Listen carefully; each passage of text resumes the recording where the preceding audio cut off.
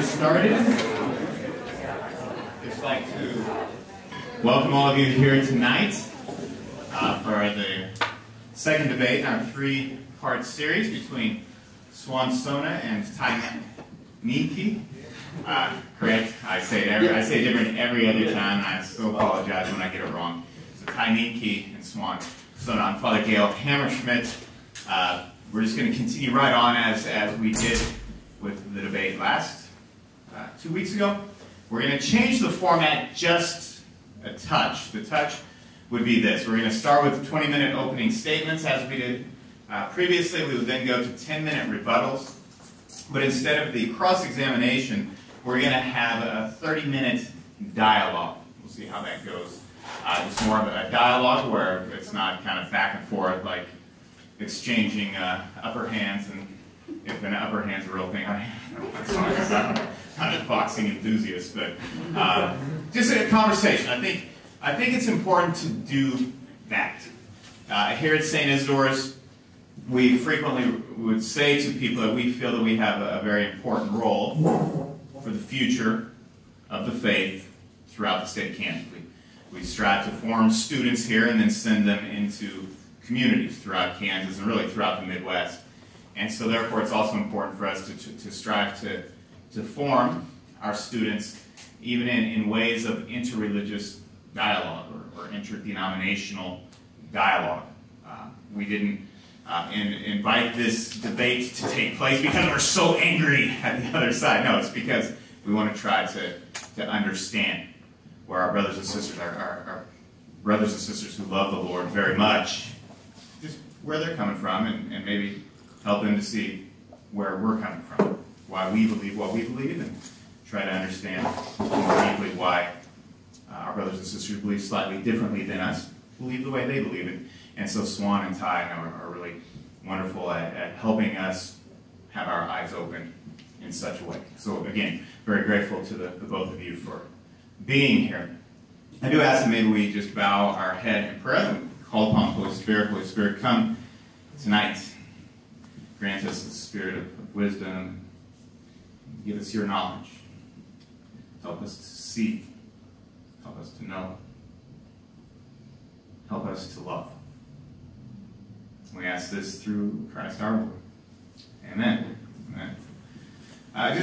Nobody really wants to hear me speak. Nobody came here to hear me tonight. So I'm just going to head right into the bios of both Suan and Ty.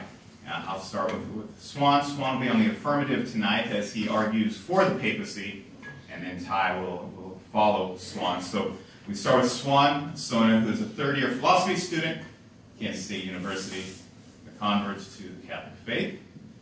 Suan has currently one paper published by Cornell University and another paper concerning the Jewish roots of the papacy under review in an academic journal. He's a member here at St. Isidore's Catholic Student Center as well. Ty Nienke has an undergraduate degree from Kansas State University in agricultural education, currently pursuing a Master of Arts in Practical Ministry from Heartland School of Ministry.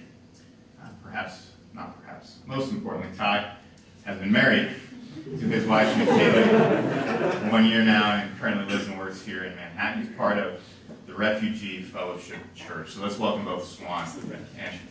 And do I keep saying refugee? I'm so apologetic. You know, last time I heard the Snickers, and I was like, what did I do wrong? Refuge. I deeply apologize. We're all refugees. We're all refugees. So, the Refuge Fellowship Church. Is that right? Bless you. I'm so sorry. Ladies and gentlemen, let's please welcome Ty and Suan.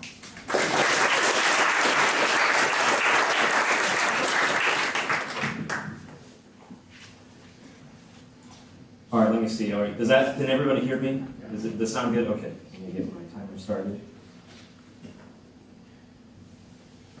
All right, well, let me begin by thanking everybody for coming out to this second debate. It's been very good to see Ty again and to see everybody back.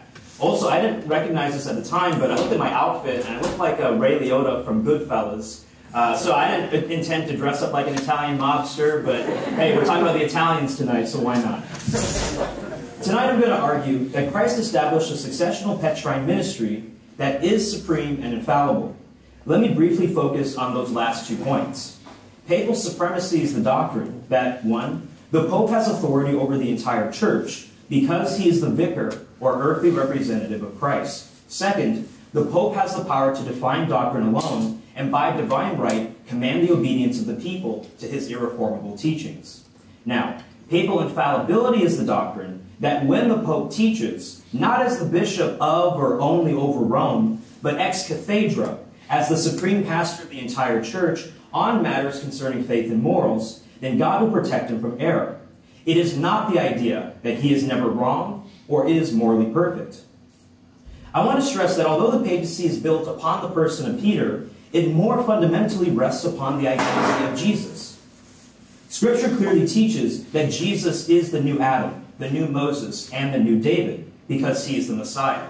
For instance, Moses anticipates in Deuteronomy 18:15 that, quote, "The Lord your God will raise up for you a prophet like me from among you, for your countrymen to whom you shall listen." God promises David in 2 Samuel 7:8-14 that one of David's sons will establish David's kingdom and throne forever, and that this son will also be God's son. We read in Luke 1:32-33, "He will be great and will be called the Son of the Most High, and the Lord God will give him the throne of his father David. And he will reign over the house of Jacob forever, and his kingdom will have no end." Even the word Messiah itself literally means anointed one, which denotes that the Messiah will be a king and a prophet or priest, as all were anointed in ancient Israel. Thus, I'm going to defend 3 claims tonight. 1, Peter is the new Eliakim, meaning he is the prime minister of Christ's Davidic kingdom. 2nd, Peter is the new Joshua, meaning he is seated on the throne of Moses. 3rd, Peter's successors are the bishops of Rome. First, Peter is the new Eliakim. In Matthew 16:19, Jesus says to Peter, "I will give you the keys of the kingdom of heaven, and whatever you bind on earth shall have been bound in heaven, and whatever you loose on earth shall have been loosed in heaven." Matthew 16:19 is a typological parallel of Isaiah 22:22, where God replaced Shebna, a corrupt prime minister, with Eliakim. "Then I will put the key of the house of David on his shoulder. When he opens, no one will shut. When he shuts, no one will open." There are at least 6 reasons why this parallel is valid. First, there's a similar structure.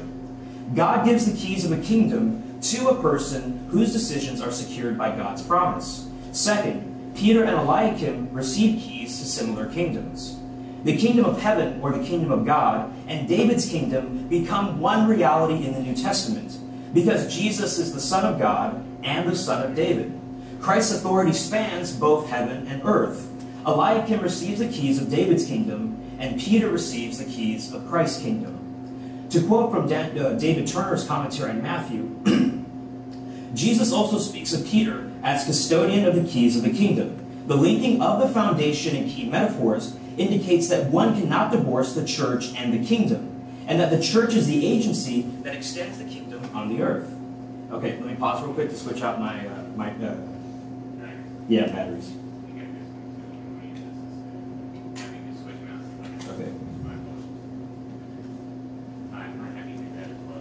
Okay. Switch out batteries now. Okay. Fair enough.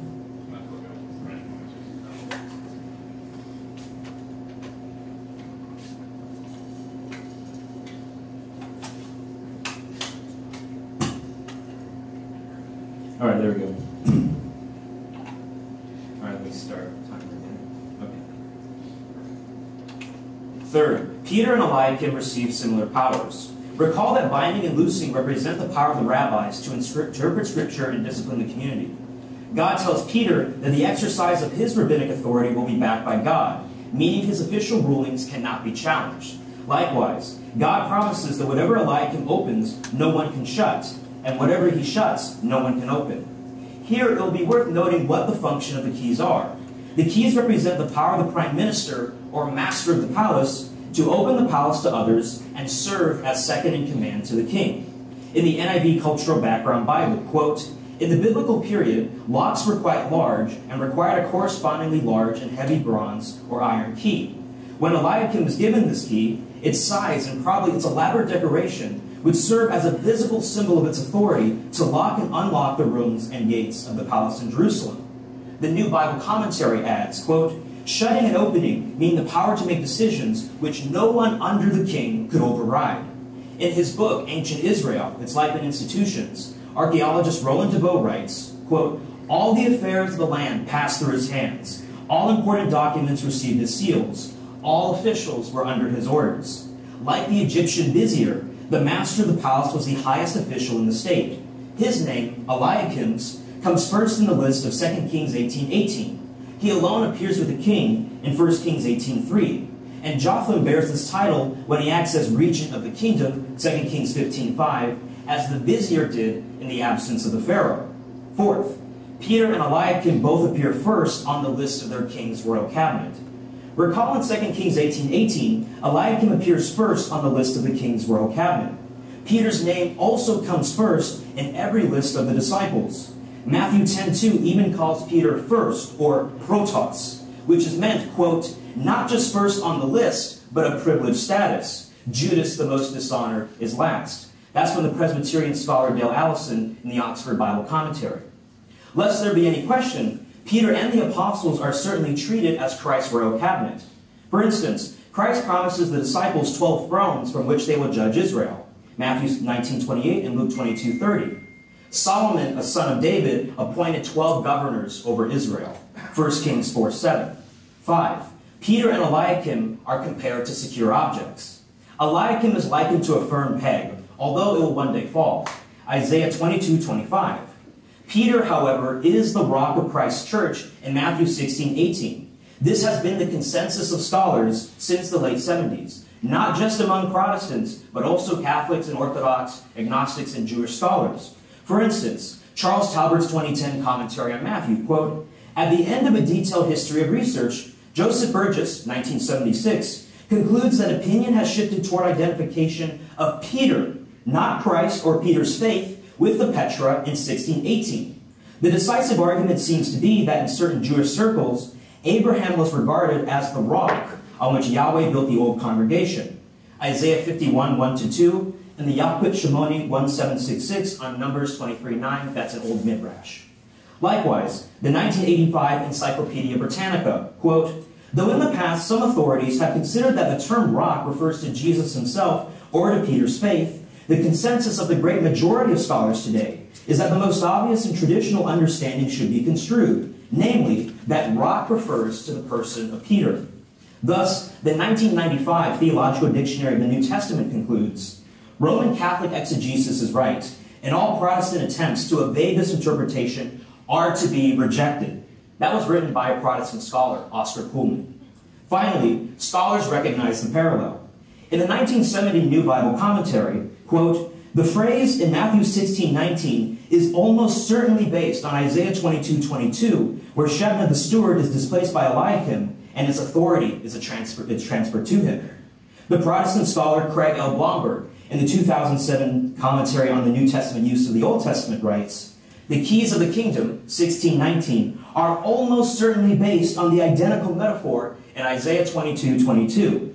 Patrick Gray, in the 2017 Rutledge Guidebook to the New Testament, writes, "In the symbolism of the keys, many scholars discern an allusion to the ancient Israelite practice of a king granting authority to a prime minister, who, as holder of the key of the house of David, is deputized to make binding decisions on his behalf."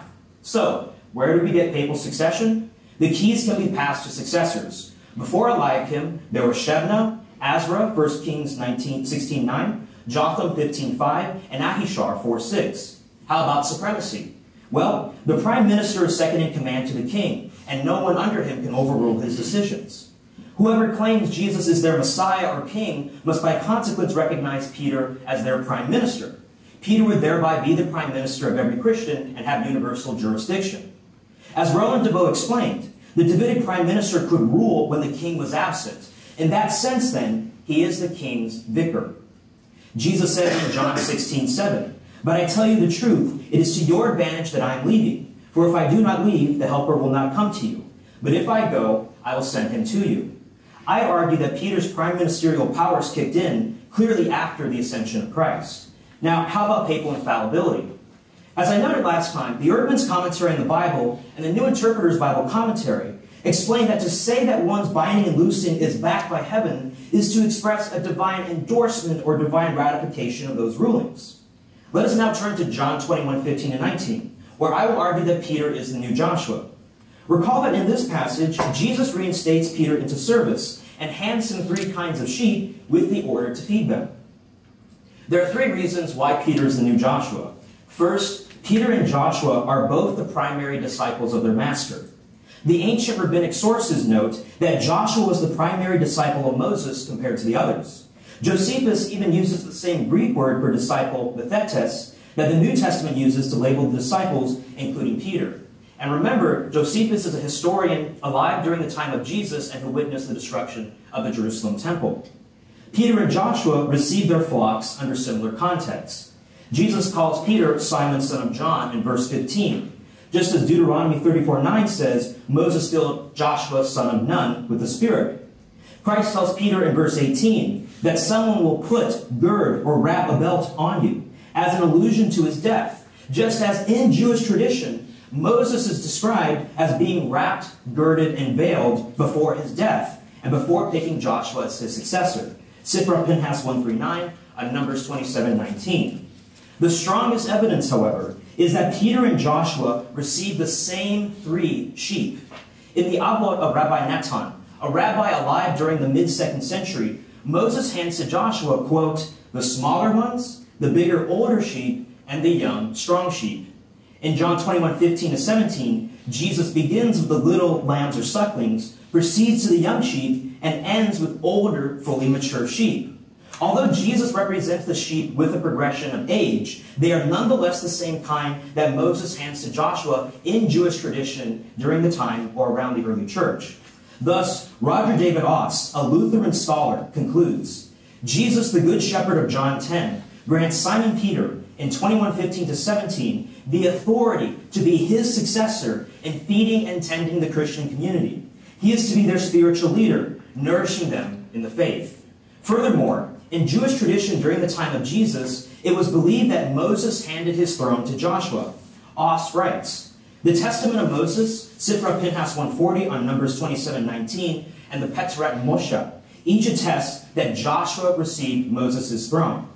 Oss therefore concludes, Hellenistic and Palestinian Jewish Christians may have considered Peter then as sitting on the throne of Moses. This is a Protestant Lutheran scholar.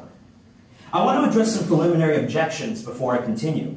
Ty said last time, we don't know what the throne of Moses is in Matthew 23:2-3, and he cited both D.A. Carson and F.F. Bruce. Well, I tracked down the D.A. Carson source, and here's what D.A. Carson says. This is in his commentary on Matthew in the Expositor's Bible Commentary, page 471 to 472. These leaders sit in Moses' seat. E.L. Sukenik acknowledges or has shown that synagogues had a stone seat at the front where the authoritative teacher, usually a Gematria, sat. Moreover, to sit on X's seat often means to succeed X. Exodus 11:5, 12:29, 1 Kings 1:35, 46, 2:12, 16:11, 2 Kings 15:12, Psalm 132:12, and then he cites the Antiquities of the Jews. Last sentence in the paragraph. This would imply that the teachers of the law are Moses' legal successors, possessing all his authority, a view the scribes themselves held. Midrashim Sanhedrin 11:3, Eklus 45:15-17, Midrashim Aboth 1:1, and Midrashim Yevamot 2:4-9-3. Carson is clear that there is not confusion among scholars on what the throne of Moses is. And if you know, Dave Carson is one of the leading evangelical Protestant scholars in America. Now, another question you could ask is, why should we include Jewish traditions in our interpretation of Scripture? Well, one is that I could cite D.A. Carson's example, since he cites ancient extra-biblical Jewish sources in order to understand what the throne of Moses is. And this is standard practice among New Testament scholars. But in fact, Jewish traditions appear in the Bible. For instance, in Jude 1:9, it describes how Michael and Satan fought over Moses' body after he had died. Now, how many of you remember reading that in the Old Testament? Moses and Satan fighting over, or excuse me, the angel and Satan fighting over Moses' body. That's not in the Bible. That is a Palestinian Jewish tradition dated 200 years before the New Testament, and it appears in the canonical scriptures. So let me remind you that during the time of Jesus, the Old Testament canon was not closed. only the Pentateuch was settled, the first 5 books of the Torah. Oral tradition and other sources of authority had authority among the people and found their way into the Bible. With those preliminary objections addressed, let me finish my argument. I believe that Peter exercises the throne of Moses in Acts 5, when he rebukes Ananias and Sapphira. Remember in Herbert Baxter and Marcia Cohen's book, The Gospel of Matthew and Judean Traditions, they note that Moses established the high court of the throne of Moses in Deuteronomy 17. In verse 12 to 13 of that passage, we see this. As for anyone who presumes to disobey the priest appointed to minister there to the Lord your God, or the judge, that person shall die. So you shall purge the evil from Israel. All the people will hear and be afraid, and will not act presumptuously again. In Acts chapter 5, Peter rebukes Ananias and Sapphira, and both times they both fall dead. And then in Acts 5, verse 5 and verse 11, it says this, great fear seized all who heard of it. Great fear seized the whole church and all who heard these things. Walter Kaiser and F.F. Bruce and other scholars note in the Hard Sayings of the Bible that Peter's binding and loosing powers here are the most dramatically and immediately endorsed by God in Scripture. I believe this clearly implies that Peter had special authority. Now, include my Acts 5 argument with Roger David Ott's scholarship for Peter being the new Joshua, and we see it is highly plausible that Peter received the throne of Moses. So, where do we get papal succession? Remember that the rabbis could share their binding and loosing powers with successors through the laying on of hands. I cited the scholar Alfred Edersheim, the Jewish convert to Christianity, and moreover the Oxford Companion to the Bible. What about supremacy? Well, if Peter's the new Joshua, then he becomes head shepherd of the church, which Ty recognized last time as the new Israel. Moreover, we know that under Jewish law, if the head rabbi, the Nasi, was not present at a council, then that council had no authority. Christopher Stendahl, in the Peake's Commentary on the Bible, and A. Edward Shetensky, in the Papacy and the Orthodox, note that Peter is portrayed in the New Testament as head or supreme rabbi.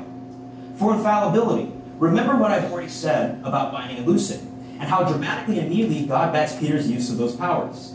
Or even recall my last debate, how if Scripture is infallible because they are God-breathed, then so too must the apostles, since Jesus, God incarnate, breathed on them. John 20:22. And I remember last time Ty tried to respond to this argument by saying, well, the same Greek word isn't used there.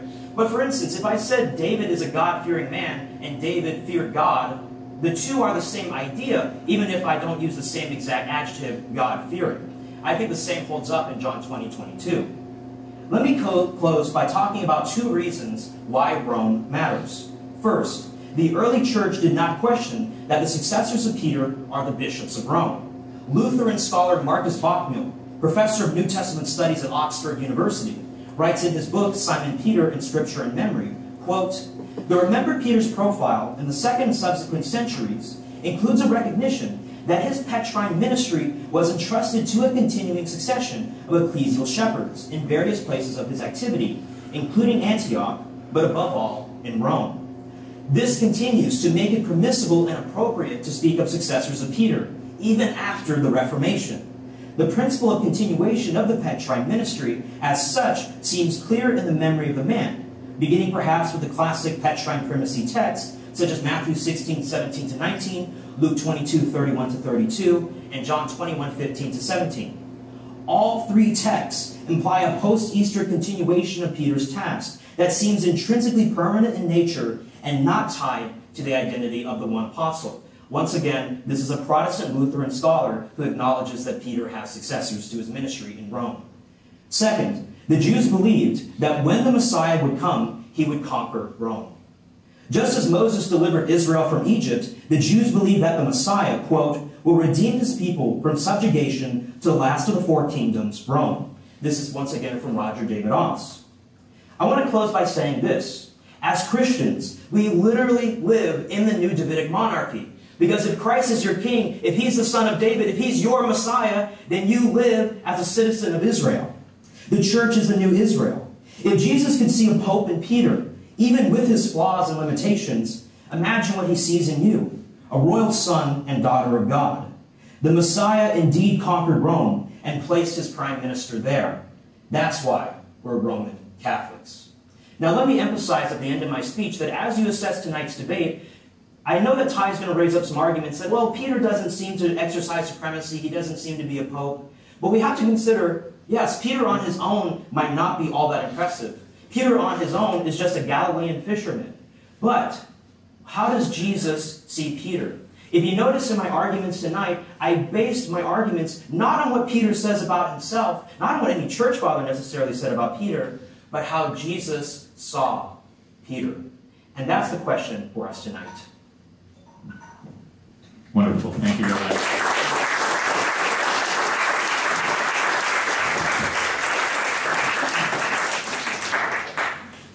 And now we'll turn to Ty for his 20-minute opening statement.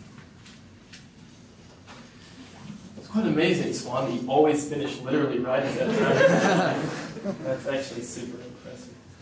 And no worries on calling us the refugees. You're right, Father Gale, we are refugees, but we're a refuge of them, so it works well.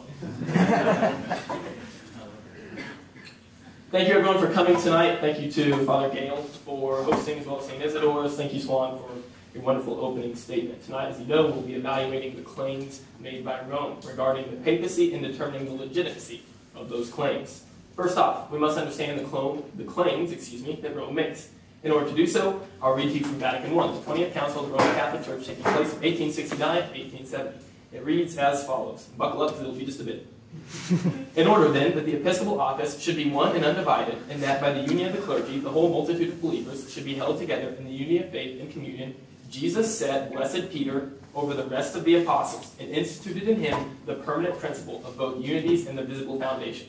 This doctrine is to be believed and held by all the faithful in accordance with the ancient and unchanging faith of the whole church. We teach and declare that, according to the gospel evidence, a primacy of jurisdiction over the whole church of God was immediately and directly promised to the blessed Apostle Peter and conferred on him by Christ the Lord. It was to Simon alone, to whom he had already said, "You are Cephas," when he then said, "Blessed are you, Simon Bar-Jonah, for flesh and blood has not revealed this to you, but my Father who is in heaven. And I tell you that you are Peter, and on this rock I will build my church, and the gates of Hades shall not prevail against it.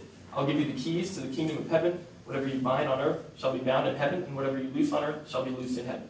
And it was to Peter alone that Jesus, after his resurrection, confided the jurisdiction of supreme pastor and ruler of his whole fold, saying, from John 21, as Suan showed us, "Feed my lambs, feed my sheep." To this absolutely manifest teaching of the Scriptures, as it has always been understood by the Catholic Church. We are clearly opposed to the distorted opinions of those who misrepresent the form of government which Christ the Lord established in his church, and we deny that Peter, in preference to the rest of the apostles, was endowed by Christ with a true and proper primacy of jurisdiction.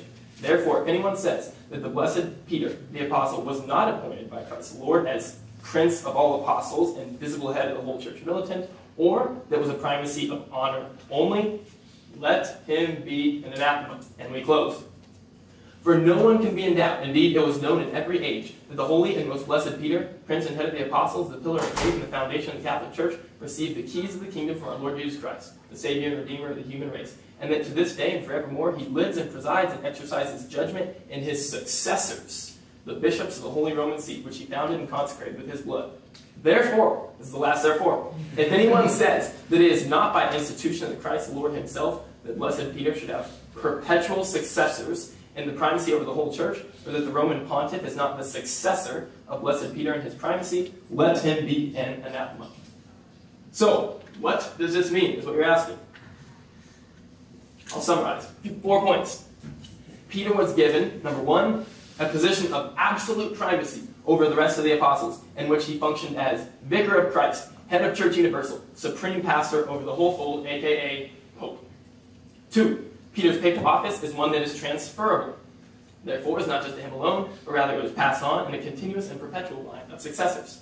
Point number 3, these doctrines have always been understood in this way, known in every age of the church, and they represent the ancient and unchanging faith of the entire Church Universal. Number 4, these doctrines are absolutely binding and must be believed. There's no room to say that maybe they're just the most probable, or maybe just the most likely of interpretations or conclusions. They must be believed, and to hold any other belief qualifies one as an anathema. Now I will evaluate the 2 passages which Vatican I has dogmatically and infallibly defined to defend their position on the legitimacy of the papacy. The first will be Matthew chapter 16, Matthew 16, 15 to 20. I'll read it again, you're hearing. It says, "What about you?" Jesus asked, asking the 12, "Who do you say I am?" Simon Peter answered, "You are the Messiah, the Son of the living God." Jesus replied, "Blessed are you, Simon, son of Jonah, for this was not revealed to you by flesh and blood, but by my Father in heaven. And I tell you that you are Peter, and on this rock I will build my church, and the gates of Hades will not overcome it. I will give you the keys to the kingdom of heaven. Whatever you bind on earth will have been bound in heaven. Whatever you loose on earth will have been loosed in heaven." Then he ordered his disciples not to tell anyone that he is the Christ. Rome claims that Peter is the rock of Matthew chapter 16, verse 18, and that in this passage, Christ is instituting the office of Pope upon Peter. We must ask, is this passage focused upon, 1, the foundation of the papacy, or 2, the identity of Jesus Christ? I assert to you that the central theme of this passage is the messiahship of Jesus Christ. I'll go through a quick overview of the passage. In verse 16, Jesus, upon asking the question, has Peter, and Peter gives the right answer. Peter says, "You are the Christ, the Son of the living God." Correct. Jesus says that he is blessed, not because of some superior intellect or character, but rather because he says this revelation is from God, the Father. Then, in verse 18, he turns his direction to Peter. And he says, "Blessed are you," as I mentioned, "and I tell you that you are Peter. You are Petros. And on this rock, on this Petra, I will build my church." And then he goes on to give the keys to the kingdom of heaven. He does not say, obviously, "Upon you, Peter," nor does he say, "Upon this rock and your successors." Jesus says, "Upon this rock." Upon this, the Greek being hutos, a demonstrative pronoun, which diverts the attention away from Peter and opens up the rock to be either the proclamation of Jesus Christ or Christ himself. In verse 19, then he promises to at some point in the future give Peter the keys to the kingdom. Notice it is will, therefore the future tense. Nothing of authority is actually given in this passage. In verse 20, it concludes, again focusing on the identity of Jesus Christ, as Jesus says, "Do not tell anyone that I am the Christ." Now, I will absolutely grant that there is a clear and undeniable wordplay that exists. You are Peter, and on this rock. You are Petros in the Greek, and on this Petra in the Greek, I will build my church. However, this wordplay does not necessarily mean that Peter himself is the rock. It is just as likely that that Jesus wanted to use a powerful play on words in order to make the situation itself more memorable, or to show that Peter himself was the one who gave the confession that Jesus was the rock. As scholar Edward Denny says, the reason why the name Peter was given to Simon Bar-Jonah is because he is the worthy confessor of the true rock, which is Christ. Now, an important note must be made. Even if it can be proven, without the shadow of a doubt, that Peter is the rock of Matthew 16:18, it does not lead to popery. It is an unwarranted leap to say that Peter, being an apostle of initial prominence, leads to him being the vicar of Christ, head of Church Universal, supreme pastor over the whole fold, aka Pope, as Rome claims it does. I will now assert to you multiple reasons why I believe that the rock of Matthew 16:19 is either 1, the confession that Peter gave, "You are the Christ, the Son of the living God," or 2, Christ himself. Both of these playing and working hand in hand. First, consider the context of the passage. It starts and it ends, verse 20, with the identity of Christ. To act as if Jesus himself gives some special regard to exalting Peter is to introduce an odd shift in the flow of thought that does not fit within the context of the passage. Number 2, nothing of authority is actually given in this passage. Again, Jesus is speaking to Peter, yes, but he says, "I will give you the keys to the kingdom of heaven." The verb is future tense. The actual giving of these keys occurs just 2 chapters later, in Matthew chapter 18, verse 18, when Jesus himself says to all of the 12 disciples, "Truly I tell you, whatever you bind on earth will have been bound in heaven, whatever you loose on earth will have been loosed in heaven." Whatever authority is promised here in Matthew 16, in the keys and the binding and the loosing, is then given to the entirety of the 12 just 2 chapters later, not just to Peter. Therefore, this authority of the keys and the binding and the loosing cannot be viewed as the authority to establish a papal office. Reason number 3, other gospel accounts do record this event. It occurs in Matthew chapter 8, it occurs in Luke chapter 9. However, both of them leave out the portion in which Jesus himself says to Peter, "You are Peter," etc. Most scholars would agree that Mark was the first of the Gospels written. Mark was a disciple of Peter, and most people would say, in fact, that a lot of the material that ended up in Mark actually came from Peter himself. To hold to the Catholic position, one must believe that Mark and Peter both, in the first Gospel, being written in the early church, failed to mention the event which gave Peter primacy in the office of Vicar of Christ, head of Church Universal, that which is a bedrock truth, a foundational and pivotal truth for the whole church. One would find it quite shocking to believe that they would leave it exempt. 4, the rest of Scripture. There are many indications in the Scriptures that Peter did not view himself as having higher authority than the other apostles, nor did the other apostles view Peter as having higher authority than they themselves had. I will give more on this later. 5th, there is scholarly attestation to this. This is not an interpretation that is exempt from scholarly backing. Such scholars who take this stance of the rock being either Christ or the confession Peter gave are John MacArthur, James White, Kent Matthews, R.B.G. Casper, and John Piper. To quote John MacArthur, the foundation of the church is the revelation of God given through his apostles, and the Lord of the church is the cornerstone of that foundation, because it is his word that the apostles taught and that the faithful church has always taught. Jesus Christ himself is the true foundation. To personally resound and reiterate what MacArthur just said, I would gladly have the church that is built upon a sinless Christ over and above a sinful Peter. 6, church father, early church father attestation. It is not at all the case, nor has it ever been, that the consensus of early church fathers believed that Peter was the rock. In his quite extensive work titled Papalism, Edward Denny surveys the interpretations of this passage from the early church fathers. In fact, his conclusions are actually supported by French Roman Catholic theologian Lanoy. He surveyed all the early church fathers and determined that there are 4 main understandings or interpretations of what the rock of Matthew chapter 16, verse 19 is. 1 is that the rock is the 12 apostles. 2 is that the rock is Christ himself. 3, that the rock is Peter, or 4, that the rock is the faith upon which Peter confessed. Here are the results he found. 8 church fathers believed it to be the 12 apostles. 16 church fathers believed the rock to be Christ himself. 17 church fathers believed the rock to be Peter. And 44 church fathers believed it to be the faith upon which Peter confessed. A sampling of some of those who believe the rock to be the confession that Jesus is the Christ, the Son of the living God, include these names: John Chrysostom, Augustine, Pope Leo, Pope Felix, Pope Gregory the Great, Pope Adrian, Pope John VII, Gregory of Nyssa, Cyril of Alexandria, and Gregory the Great. That is 80% of interpretations that differ from the infallibly defined Roman Catholic dogma, which says Peter himself is the Pope.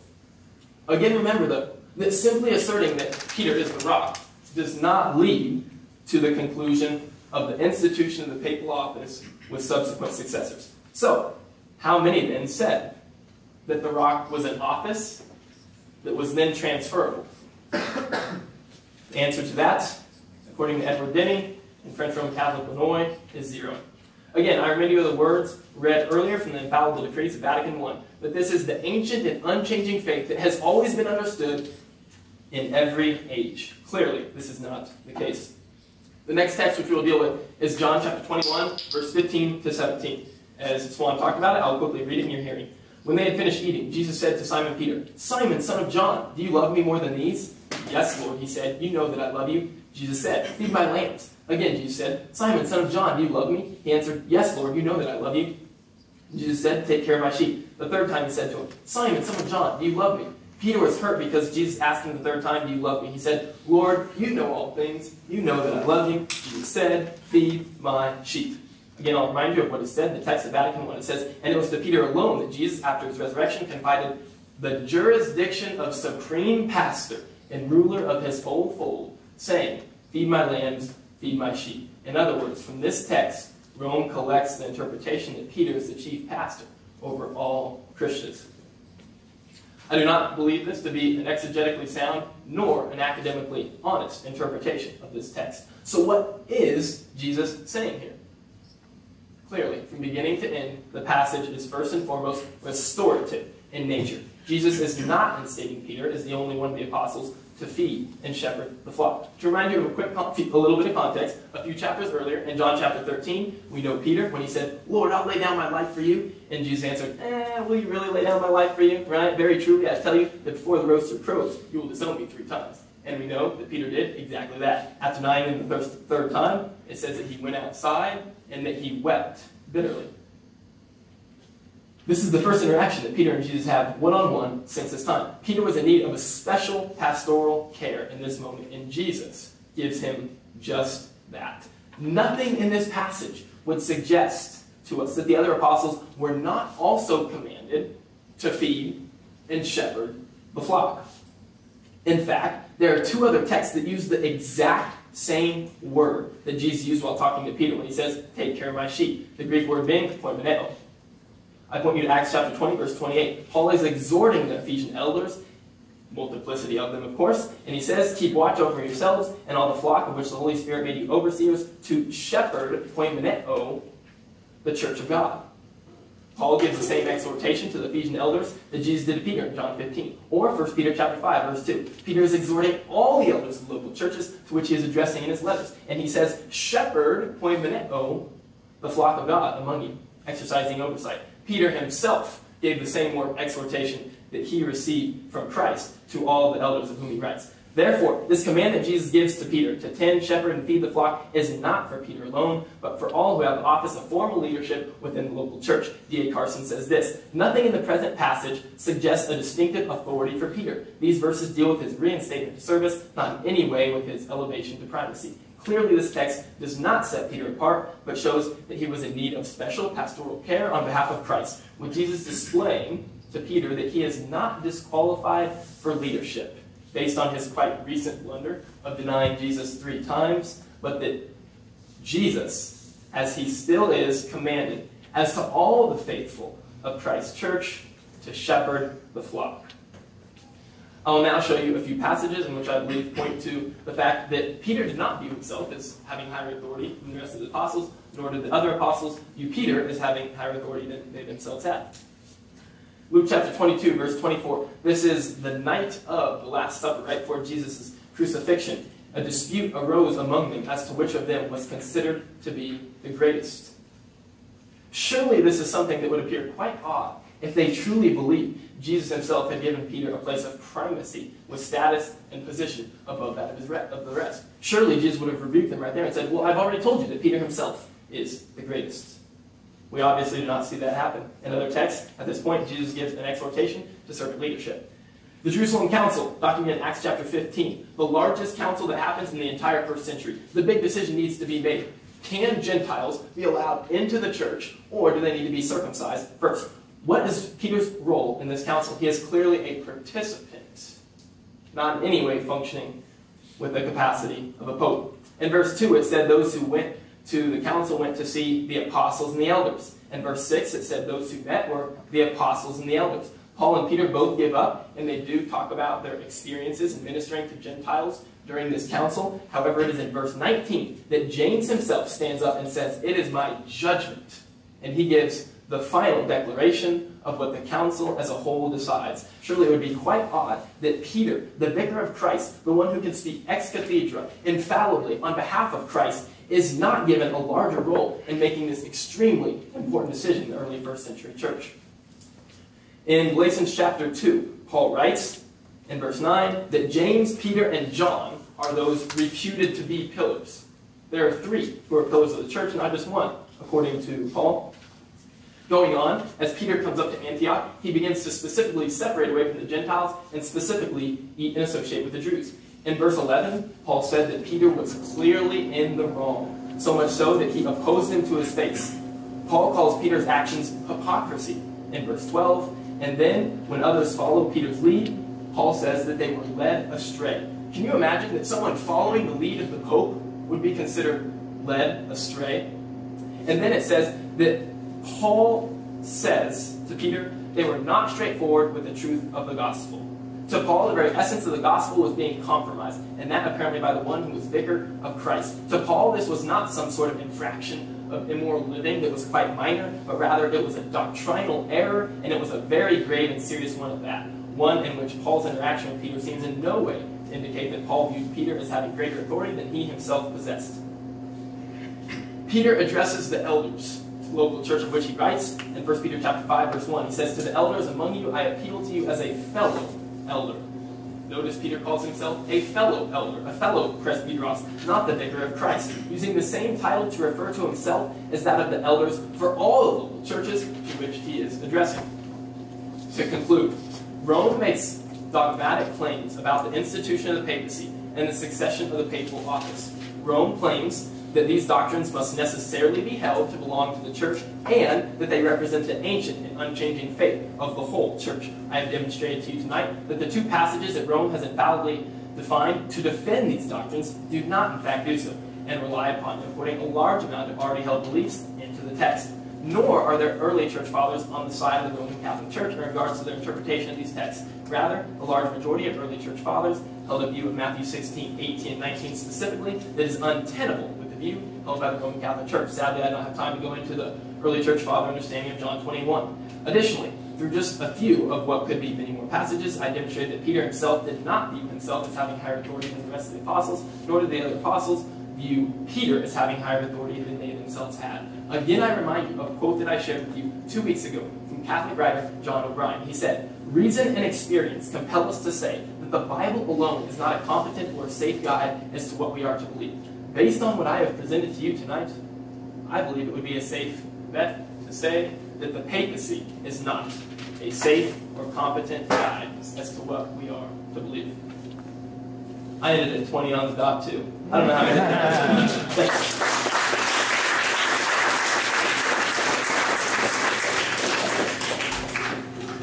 And now a 10-minute rebuttal. Suan and Sonna.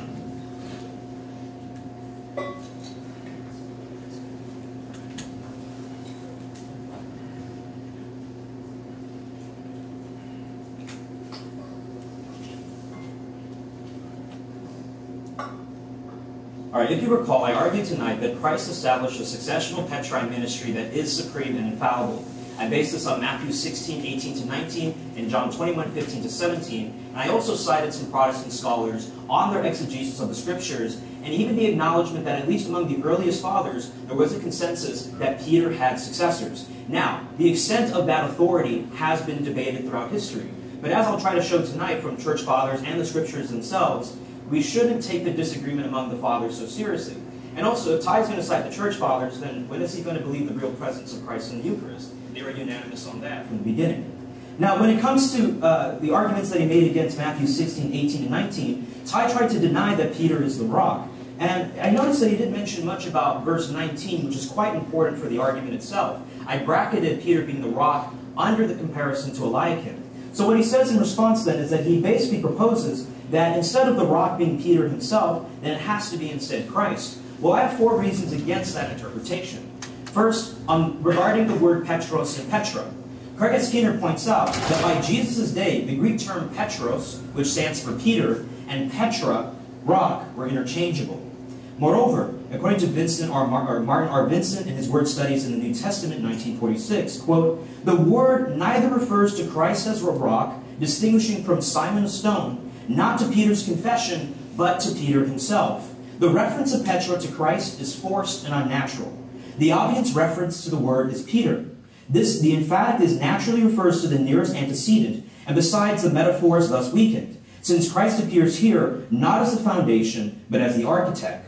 Second, David Bivens' article in the language environment of first century Judea examines the fact that if you look at the language that Christ used in the original passage, regardless of if it's Greek, Hebrew, or Aramaic, you would not dismiss, or you would not miss the fact that Peter and the rock are once and the same. For instance, if Christ said the declaration in Aramaic, it would say, "Thou art Kepha, and upon this Kepha I will build my church." The pun would not be able to be dismissed. Leander E. Keck, a professor of New Testament studies at Yale and the New Interpreter's Bible Commentary, notes that for us English readers, that passage should actually sound like this: "Thou art rock, and upon this rock I build my church." So notice here that when Ty tried to propose that this is Rome reading into the passage, these are the vast majority of Protestant New Testament scholars today. Recall once again the 3 sources that I cited previously, summarizing what the consensus of scholars are. Now, when it comes to Christ saying, "upon this rock," he uses the Greek word taute. Now, taute means in Strong's Greek 3778, this denoting the same object that was previously referred to. Consider Matthew 1, 19 to 20, where Joseph plans on quietly divorcing Mary, in verse 19 due to what appears to be an unlawful pregnancy. Matthew 1:20 begins with, "But as he considered these things, tauta," and then closes with the angel reassuring him of God's plan. Tauta here establishes that what Joseph is thinking about in verse 20 is the same as what was uttered, his plan to divorce Mary, among other concerns. So then, even the Greek there with the word this denotes sameness, not a distinction or difference. Moreover, D.A. Carson, in his commentary on Matthew, notes that if the Protestant interpretation were correct, we would not expect Petros and Petra. We would expect Petros and Lithos. D.A. Carson writes, had Matthew wanted to say no more than that Peter was a stone in contrast to Jesus the rock, the more common word would have been lithos, a stone of almost any size. Then there would not have been a pun, and that is just the point. Finally, I mentioned in my opening speech the Jewish sources that convince the vast majority, regardless if they're Protestant or Catholic New Testament scholars, that Peter is the rock. For instance, the Yalkut Shimoni is a parable that describes how at the beginning of the world, when God created it, he chose Abraham as the secure foundation on which he would build the world. And then even in the Dead Sea Scrolls, the Thanksgiving hymn, it describes how the Jews believed that communities were built on rocks. So if you were a first century Jew listening to what Jesus was saying, then you would not miss the point that was made. Moreover, we also acknowledge, for instance, in Christopher Stendhal's work in the Peake's Commentary on the Bible, he notes, quote, different attempts to interpret the rock as something else than Peter in person are in most cases shown to be expressions of Protestant bias. So even Protestant scholars are calling upon other Protestants to finally understand that the Greek, the original understanding and interpretation of the passage is indisputable. Peter is the rock upon which Christ built the church. So my question to Ty would be tonight, how is your church built on the person of Peter? I didn't cite church fathers, I didn't cite Catholic scholars, I cited the top Protestant New Testament scholars and authorities in the field. Now when it comes to then why Peter doesn't mention the fact that in Mark's gospel that he had received the keys to the kingdom, we actually have an explanation from the church historian Eusebius. Eusebius comments, quote, Mark, being his friend and companion, is said to have recorded the accounts of Peter about the acts of Jesus. And when he comes to the part of the story where Jesus asked whom men said that he was, and what opinion his disciples had of him, and Peter replied that they regarded him as the Christ, he writes that Jesus answered nothing and said not to him, except that he charged him to say nothing about him. For Mark was not present when Jesus spoke those words, and Peter did not think it right to bring forward on his own testimony what was said to him and concerning him by Jesus. So the reason why Peter doesn't tell John Mark in Mark's gospel why he received the keys of the kingdom is because he was hesitant to share that information with others. And obviously that's true because in the next passage, Peter makes a huge blunder. Likewise, if you're going to brag about John 21:15-17 and say you're the head shepherd, you have to acknowledge, well, the reason why you were having to be reinstated into service is because you messed up. So notice that each time Peter is elevated in Scripture, there's also the fact that he messed up. But the point is that Jesus still believes in him, just as Jesus still believes in us even when we mess up in our lives. Now, I want to point out some other things that Ty tried to say tonight. So, for instance, on his arguments with John 21:15-17, I noticed that he didn't engage any of the arguments that I presented in my opening statement, and neither did he engage the ancient Jewish sources upon this particular passage. Now, when he tries to argue that there aren't examples of Petrine primacy, or that the apostles didn't view Peter as anything higher, let me just provide some examples. So, for instance, in 1 Corinthians 15:5, the resurrected Christ appears to Peter first. In Luke 24:33-35, the Emmaus disciples tell the apostles that Jesus appeared to Peter, even though in their encounter, Jesus doesn't mention the fact that he had shown himself to Peter. The angels on the morning of Christ's resurrection press the women to pass the good news to Christ's disciples and Peter, singling him out once again, Mark 16:7. Even though John beats Peter to the tomb, John waits until Peter enters and then follows, John 24:6. Peter speaks on behalf of all the apostles on multiple occasions. Matthew 16:16, Matthew 17:1-8, Matthew 18:21, Matthew 19:27, Mark 10:28, Mark 11:20-21, and I can go on and on and on. Now, even in the passage in Luke 22:31-32, Jesus says, Simon, Simon, behold, Satan has demanded permission to sift each of you, himos, like wheat. But I have prayed for you, Sal, in the singular, that your faith may not fail. And you, when once you have turned again, strengthen your brothers. Notice that Jesus entrusts the other apostles into into Peter's care. And even though Satan is going after all the apostles, Jesus doesn't pray, protect all the apostles. Jesus prays, Peter, your responsibility is to take care of your brothers. Now, Ty also tried to cite various other examples, such as, for instance, 22:24, and then he cites verse 25-30. Now, in the next few verses, if you look at verse 25 to 30, Jesus doesn't deny that there is a greater apostle, and even Matthew 10:2 talks about how Peter is first, or protos. What Jesus says is that if you want to be first, then you have to be last. If you're going to be great, then you have to become a servant of all. And if the Pope is the universal pastor of all Christians, then he's also at the service of all Christians. Now, when it comes to Acts chapter 15, there is the fact that Peter does commit, or allow rather, James to make the final decision. And that's because in B.H. Streeter's book, B.H. Streeter's book on the early church, B.H. Streeter mentions the fact that James is the bishop of Jerusalem at the time. And therefore, Peter doesn't have to go Rambo on doctrine and define everything in the beginning. There's the witness of the early apostles, and he can allow them to make those decisions. But also, there was no mentioning of the fact that Acts 5 seems to be an appearance of Peter having the throne of Moses. Now, I could go on, but I'm running out of time. When it comes to Galatians 2, I just want to point out that Paul is calling out Peter's character, and he's not calling out his doctrine. So even though he's not acting in accordance with the gospel, that's because he's not acting consistently in the Christian faith. But Peter is not definitively divining any doctrine or stating such. Now, for instance, Paul continues to respect Peter. Craig S. Keener, in his commentary on Galatians, notes, far from displaying any direct conflict with these apostles, however, Paul seems to at pains to emphasize their support of his non-circumcision policy. It is very clear that he is upset with Peter for being so hypocritical. Paul does confront and publicly embarrass Peter, but in chapter 2, verse 1 to 10, merely prepares to recount that confrontation. Paul is silent about any enduring schism and continues to recognize that God uses Peter's ministry.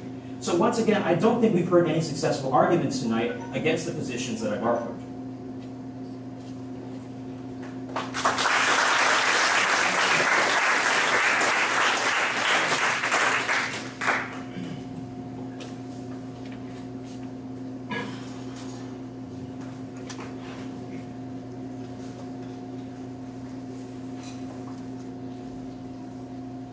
I think Suan would agree it's a tall task to respond to everything in 10 minutes, so I'll do what I can, as I know that he did as well. So first off, Suan started. I'll respond to a few things from his opening statement. Suan made the assertion to begin that Peter is the new Eliakim, referring to the typological parallel that exists to Isaiah chapter 22, verse 22, and to Matthew chapter 16, verse 19. I'll bring up just a few issues that exist with Suan's interpretation of this passage. First off, in Isaiah 22, verse 22, it says that there is one key, singular, which Eliakim receives, not multiple keys, plural, that Peter receives in Matthew chapter 16, verse 19. Most importantly, Jesus himself has a different understanding and interpretation of this text, Isaiah chapter 22, verse 22, than that of what has been put forth by Suan. Starting with the simple acknowledgement, which I think we all would, that Jesus is a better interpreter of Scripture than we are, this leads us to a different conclusion. Jesus says that Isaiah 22 and the key being given to Eliakim was fulfilled in himself, not in Peter or the bishop of Rome. The interpretation given by Jesus himself, when he specifically cites word for word Isaiah 22:22, refers to himself. Revelation chapter 3, verse 7. Jesus says this, "To the angel of the church in Philadelphia write, these are the words to him who is holy and true, who holds the key of David. What he opens, no one can shut, and what he shuts, no one can open." Present tense, Jesus has this key to David. Suan says that it was given to Peter, sometime probably around 30 AD. We know that Peter died, therefore it should have been given maybe to his successors who filled in his place as the bishop of Rome. Yet Jesus says in 90 AD that he, present tense, has the keys. And then he says, what I open, no one will shut, and what I shut, no one will open, using the exact same terminology that Isaiah chapter 22, verse 22 does. Additionally, there is not a single church father, now I would challenge Suan to show this to me, who used this passage as a support of the concept for the papacy, or asserted that there's any relevance at all, or an allusion from Matthew chapter 16, verse 19 to Isaiah 22. Again, there's no patristic evidence for this source. To continue on, he quotes D.A. Carson, specifically in D.A. Carson's understanding of Matthew chapter 23, verse 1 to 3, referring to the seat of Moses. I have a lot here, so I'm going to go ahead and he said that D.A. Carson says there is there is a consensus among scholars as to what the nature of the throne of Moses is. This is just not the case, okay? Noel Rabinowitz writes an article, Does Jesus Recognize the Authority of the Pharisees, and Does He Endorse Our Halakha? This was a journal that was published in the Evangelical Theological Society. And here's what he says. He says there have been no less than 4 interpretations of the seat of Moses that have been proposed. The first is that the seat was an actual piece of synagogue furniture upon which authorized interpreters of the Torah sat. G.C. Newport, Donald Hagner, Noel Rabinowitz. The expression, interpretation number 2, is a metaphor returning to the fact that Pharisees had assumed the role of being law's interpreters. This is held by Craig Keener. So Craig Keener actually says, no, it actually means that they had usurped, or they had assumed the role of Moses, or the authority of Moses, which they didn't have. Interpretation number 3, the seat of Moses was a specially designed chair upon which the Torah scroll sat during the synagogue service. Interpretation number 4, the expression refers to the social position of the Pharisees as those who control access to the Torah. There is not at all scholarly consensus as to what exactly the chair or the seat of Moses is. In fact, there's lots of evidence to show that it is a literal chair that Moses himself sat in. Okay? In fact, there's actually rabbinic work that confirms this. Pesach Rav Kach confirms this. There's actually archaeological evidence confirming this as well. There are seats such as found in synagogues in Khorasan and Gedi, Hamat, Delphos, and other places as well. D.A. Carson ends the quote that Suan started by saying, in what follows, Jesus will dispute their authority to that authoritative role. So that it is probably right to read this verse like the exhortation which follows in verse 3, as ironical. D.A. Carson says that it is satirical, that it is ironical language, which Matthew is using in Matthew chapter 23, that says it seems as if they take the seat of Moses. Okay. Next, he discusses John chapter 21, verse 15 to 17. In his opening statement, he tried to make this large distinction that existed between these 3 different types of sheep, right? And he's saying that Jesus starts with the smaller sheep, and then he goes to the medium sheep and the big sheep. And that this is paralleling what Moses did earlier in giving authority to Joshua. Okay? I will go ahead and quote to you one of the greatest Catholic theologians of the last 100 years, Raymond Brown. He says this in his commentary on John. But the fact that there are possibly 3 words for sheep in verse 15 to 17, as Suan said, is no more significant than the fact that there are 3 different words for fish in verse 5 to 13. Nor is there much plausibility at all in the thesis that the diminutive should be taken literally, and thus there is a progression in the size of sheep, with the symbolic import that the flock includes the younger as well as that of the mature. The difficulty of evaluating the diminutives of New Testament Greek is notorious. Whatever diminutive force there is scarcely at all significant. That is Raymond Brown, a Roman Catholic theologian. Okay, to continue on, he talks about 4 reasons that the rock can't be Christ. He talks about all these distinctions that exist between the word Petros and between the word Petra. Again, notice, in the 6 reasons I gave that the rock was Christ or the confession, I didn't at all talk about any sort of Petra or Petros distinction, so he wasn't responding to anything I said. And again, what I did say was that there is a wordplay that exists. It is undeniable, but the fact that it refers to Peter being the rock doesn't necessarily follow. It could also mean that Peter himself is the confessor of the rock, as different scholars such as Edward Denny says, or that Jesus was just trying to make the situation more memorable. He then quotes a bunch of individuals, scholars, who say, well, it's so clear, it's so obvious from the Greek that Peter would have been, or that from the language that Jesus was clearly saying that Peter himself was the rock. Well, if that is the case, then I ask Suan, if it is so obvious in the Greek, how is it that all of the Greek-speaking church fathers missed it? Notice he did not at all deal with the fact that the early church fathers, as almost a unanimous whole, did not agree that Peter himself was the rock. 80% disagreed with that. And again, I remind you of the words of Vatican I, which says it's the ancient, unchanging faith of the whole church, which he himself did not in any way try to combat. Next, he said, Ty, how is your church built upon Peter? I would respond by saying that in Acts chapter 2, we see that Peter himself is the first one to share the gospel in a way to where the Holy Spirit falls, the kingdom of God is now open, and Jesus himself and his kingdom has come. That is how Peter has built the church. Also in Galatians 2, Paul himself says that Peter would go to the circumcised, but that Paul himself would go to the Gentiles.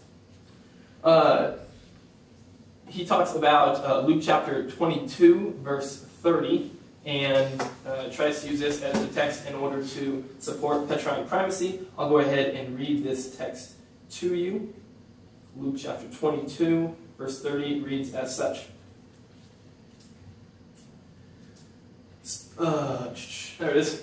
Verse 31, excuse me. Simon, Simon, Satan has asked to sift you as wheat, but I have prayed for you, Simon, that your faith may not fail. And when you have turned back, strengthen your brothers. Petrine primacy from that text. I believe that that is a very, very far reach.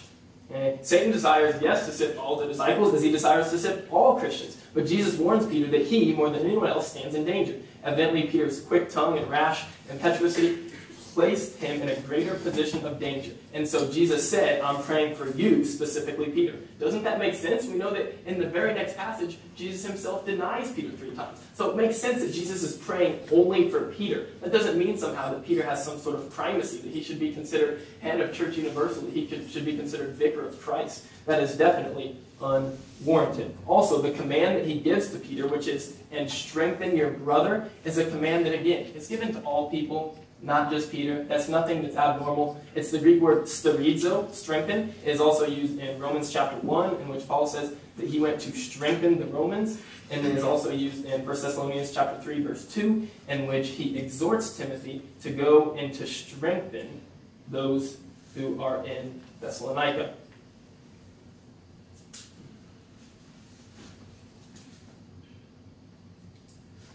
And that's all I've got. I think I responded to everything I wanted to, and I was a few seconds short. So, sorry.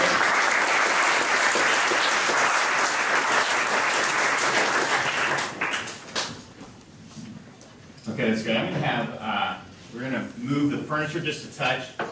What we're going to do is we're going to just have a discussion at this time, the three of us.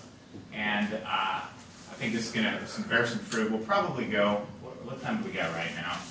I know at 8:30. So it's 8:07. At 8:30, we're going to kill the live stream. And so our Facebook Live will go 20 minutes. We'll let you kill the live stream. That's really going to hurt my mom's feelings. She left it. Thanks for watching at home, Mom. When Mom's watching.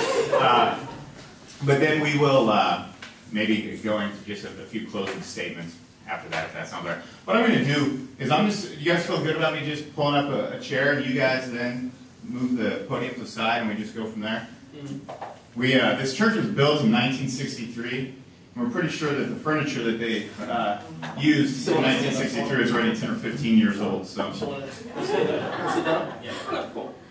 That sounds good. Yeah. Sorry.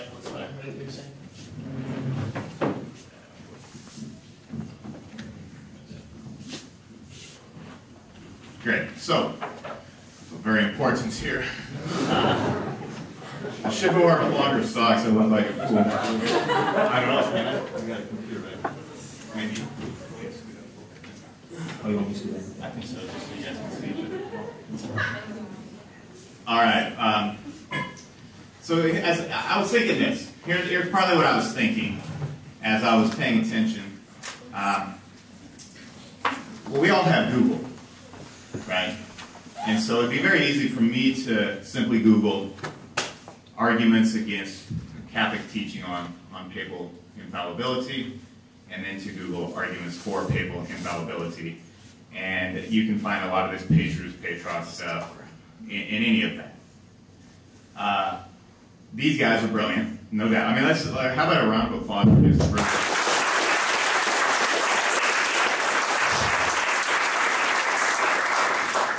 Father Drew and I were talking last week. We were just saying that it was fun. It was fun to just listen to two guys that are a lot smarter than we are going at it, talking theology. So, it's when you go to seminary, you get a lot of that. You get a lot of really smart dudes talking about theology. So that's kind of what I was feeling like. But my question is obviously you're both very well informed on your side's teaching.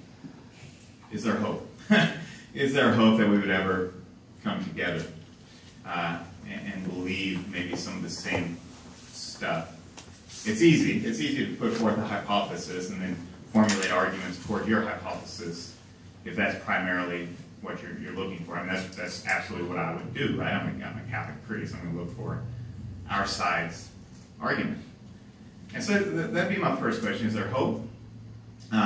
Second question, maybe just where did you see your opponent actually do a good job? What did you think that maybe Ty, what did you think that Suan did well? What did you think that Ty did well?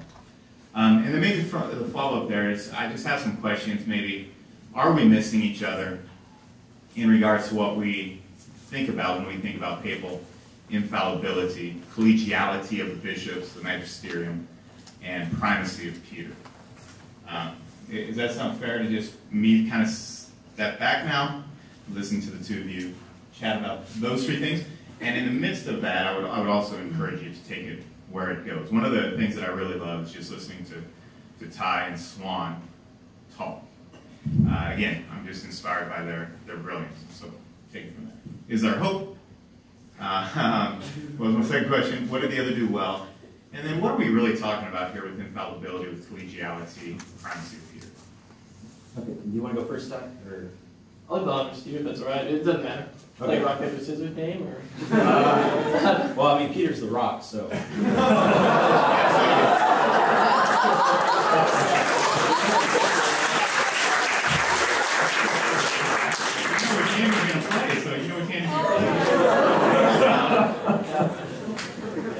Whatever it is, man. Can I start off by just saying what I think Ty did really well tonight? So I think Ty, you came prepared. And, with my opening statement, I was like, dang, I'm running out of time. I can't talk about my arguments, And I was like, wow, he really put up a fight. And I think I think about Acts 15, and I stumbled on the source, but it was B.H. Streeter's book, The Primitive Church, where he talks about how James was the bishop of Jerusalem. And Peter, I didn't get to talk about Acts 15, but there is, I think, places in which I think I see Peter having a primacy of authority, although he allows James to make the final ruling.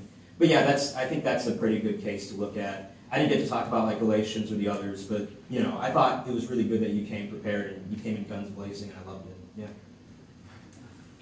Yeah. I mean, I want to give you the time to get to the other ones too, but let's see. So there was what our opponent did well, and what was the second one? Hope for unity. Oh, okay. Right, I think. Hope for unity. Okay, well. Or do you just want to go back and forth on these? Or you can go ahead. You can go through all of them. Well, yeah, I'll just do this one, and I want to let you talk. When it comes to hope for unity, I think that the arguments that I presented tonight, they predominantly came from Protestant scholars, and especially top Protestant scholars in their field. And we've seen over the years that there's been a consensus, at least since the late 70s, of Peter being the rock. We've seen a growing consensus that Matthew 16:19, Isaiah 22:22 are typological parallels. We've had the work of Marcus Bachmo recognizing that there were Petrine successors. We've had the work of Roger David Oss acknowledging that Peter was made head shepherd. I think that these trends in scholarship show us that there is the possibility of unity, even if we differ on the exact details. Gotcha. Hey, thanks. Sorry, I was trying to type up a few things at the same time. I commend my opponent Suan as well. Thanks for just giving a solid opening statement. The way in which you're able to quote a lot of different scholars, a lot of different commentators, even a lot of first-century rabbinic sources, I think is really outstanding, extremely impressive, as I've told you a few times before. And I think that your use of Protestant scholars is quite voluminous. I mean, you have a lot of Protestant scholars who back up, some of the claims that you would make. I think maybe somewhat of a conundrum there that exists is that, and you know this, of course, right? But that a lot of those things you're bringing up an amount of scholars that does agree to something, but that doesn't necessarily include the majority of the consensus. Now, in some of these issues it brought up, it might, right? Like I'd grant you in Matthew chapter 16, 18, 19, most Protestant commentators would agree that Peter is the rock. However, there is still a viable amount of scholars that do say, no, the rock is Christ, and it's the confession of Jesus is the Christ, right? And so for me, my decision to go with the rock being Christ or the confession isn't really based on the Petros distinction. Like I said, it was kind of a few other reasons that I gave. I think context is a huge one, as I think that, especially the way it ends in verse 20, with saying that, Jesus said, don't tell others about the fact that I'm the Messiah. It seems as if from beginning to end, Christ's identity is the key. So what I'm saying is, you're bringing a lot of Protestant scholars to the table and saying they agree with me that Peter's the rock, which is true, but there's also a large amount that don't. And it's like that on every issue, And the other thing then is just because they agree with you on the rock doesn't obviously, as you know, lead to the conclusions that you yourself have and come to about what that actually means in terms of the institution of the papacy and then the institution of a transferable office as well. So I'm kind of getting off, but I don't know where we're going with this. Any hopes? Yeah, I didn't know if we were going. Any hope? There's lots of hope for some things, right? We'd all agree that, as Paul said, there's hope for the resurrection. So we're all hoping for the resurrection bodies that will get there much more fit than the ones we have now. In terms of hope for unity, I know that's what you're talking about. Christ prays for it in the Garden of Gethsemane, right? Hopefully it's something that happens. This idea of unity is something that I know we talked about a little bit last time. I think it's an interesting sort of idea. Like, let me talk about this. I'm looking at saying, like, what does unity mean, right? Does that mean exact, complete, 100% theological unanimity, meaning that we believe every single thing the exact same about the guy to the right and left of us in the pew? Right? I don't think that's what Jesus prayed for when he prayed for unity. I don't think that's what Paul exhorted when he exhorted toward unity. Right? I've met people in churches and they're like, all of us believe the exact same thing about every single thing. It's like, there's no way. Right? There's no way. So I think unity that you're talking about, Father Gale, is more like, can we agree on a core amount or a core essential group of ideas and then move forward together, right? And I think that's an interesting thought, because obviously the position that Suan holds and the position that I hold, right, are mutually exclusive, right? Like you can't hold one with the other, right? And I mean, I'm just being real. Like, according to Vatican I, my position leads me to be anathematized or excommunicated, right? I mean, that's just reading Vatican I. But that doesn't mean that, like, there's not things that each of us can do that we think furthers the kingdom of God nonetheless. So, like, for example, I deeply admire the Catholic Church and their ability to stand up specifically over the issue of abortion. Like, they do it better than anyone else. And, like, props to different people in the Catholic Church who are really for the pro-life movement. So I think there's hope for unity in the sense where there's things that we can look at that the Catholic Church does. There's things that the Catholic Church can look at as the wide swath of Protestants and say, like, hey, they're doing some good things. They're doing some good things, right?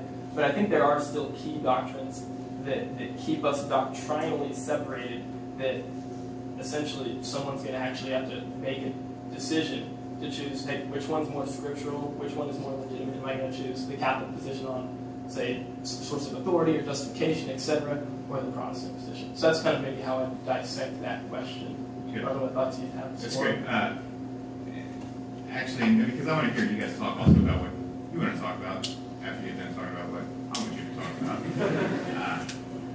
I would love to just talk at this time about how we see the primacy of the Pope, or as Peter, right?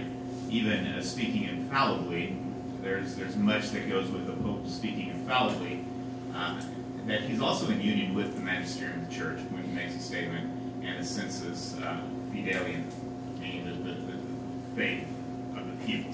And so those three things go together, and then the Pope sets chair of Peter ex cathedra, speaking on faith and morals. All of that together. But there's such a strong emphasis throughout the Catholic Church upon the magisterium, upon the bishops throughout the world coming together. Even the Council of Jerusalem, right, which is in Scripture, we would have referred to as a council of bishops coming together. And so then they would say, okay, well, as Catholics, we believe that there is one of the bishops that you can't seem to quite figure it out, that would have the primacy, and that would be the bishop that sits in Rome. And that's, you bring up even the Church Fathers. This is something that they did talk about a lot. That's partly why you have an Eastern Church, Eastern Orthodox, and a Western Church because of that very topic. And so just interested in how you guys see the collegiality of the bishops, the true primacy. What does that mean? What is infallibility? How strong is the Pope's voice in the midst of the Catholic Church? Yeah, I guess that's more of a question for me, and then I'll get Ty's thoughts on it. But what I would say is that for instance, in Acts chapter 15, Peter seems to Peter begins by saying, "The Lord has chosen my mouth to be the one to deliver the Gentiles and to bring them into the church." And I think that's a pretty significant and tall claim to make right at the beginning of a council. And then I think that too, even though James, the Bishop of Jerusalem, is ultimately the one who makes the final decision because it's in his jurisdiction, because he's the bishop of that church, and then Peter eventually moves on to start his ministry with the Jews in Antioch in Galatians, as Ty pointed out. Throughout history, the Pope hasn't always been like the head dog, and as I said, he hasn't always been Rambo on doctrine and settling everything himself. Oftentimes, the Pope will just show his support. He'll be there at a council. He'll say, "Yep, this has my approval," or maybe he rejects some things. But he's usually, presided and helped out the church throughout different circumstances. There are times where the Pope has, stepped forward, especially after Vatican I, to define ex cathedra, the Immaculate Conception, the Assumption of Mary. There have been times where the Bishop of Rome has told the Eastern churches, no, Rome has a higher seat of authority and you have to obey us, right? But those circumstances do happen. So I'd say in response, one thing to point out is with the arguments I gave last time, I provided 8 parallels for Christ establishing a new rabbinic authority. I talked about how Clement of Rome acknowledges that the ministry of bishop was established by Christ from the very beginning. And then even the church fathers you cite, many of them are bishops themselves, so I don't think they would want to deny their own authority, right? But, and sometimes people will say, well, why is the Catholic Church so institutional? And my response would be, it's because it's a kingdom. It's the Davidic kingdom rebuilt on the earth. And the Messiah is the king of our kingdom. And that's why we're structured with the bishops, as it were, as governors over dioceses and so on and so forth. So I would say that, Peter seems to have a responsibility over the other apostles. When they fall asleep in the Garden of Gethsemane, Jesus blames Peter because he's like, hey, you're supposed to watch out for your brothers. Jesus, and as I said before in my opening statement, I believe what truly matters is how Jesus viewed Peter. And, as I look at the arguments and what I presented, I think that Jesus had so much hope that Peter would be great, and I haven't lost hope in Peter either. Yeah, where do I go with that? I'll share a few thoughts. Sometimes I get off track. Let me know if I am, Father Gail. So just kind of to spitball here a little bit, because that seems what we're doing.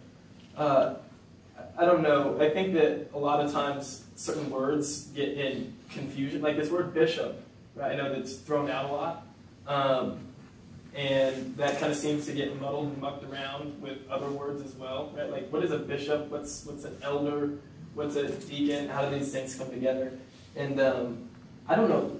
Again, you know that I hold to sola scriptura, so my starting place is Scripture, right?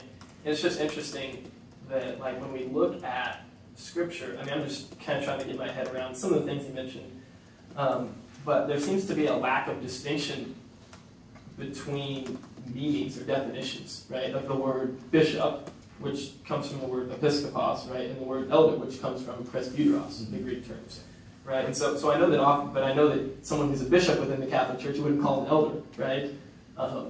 So you kind of I'm just kind of getting your guys' thoughts on this. But most people would say that, like, biblically speaking, there's no difference between these words, episkopos, translated bishop, or presbyteros. Catholic Church would use the word presbyteros, referring many times to the priestly. Okay. So, like, would you... Like, for example, if I go to a council of priests, we call it a presbyteral council. Okay. And so all the episcopos, all of the bishops would have first been presbyteros. Yeah. Yeah, and I would just say in response to that, for instance, Alistair C. Stewart has a book in 2016 titled The Original Bishops, where he kind of updates the research on the history of the bishopric.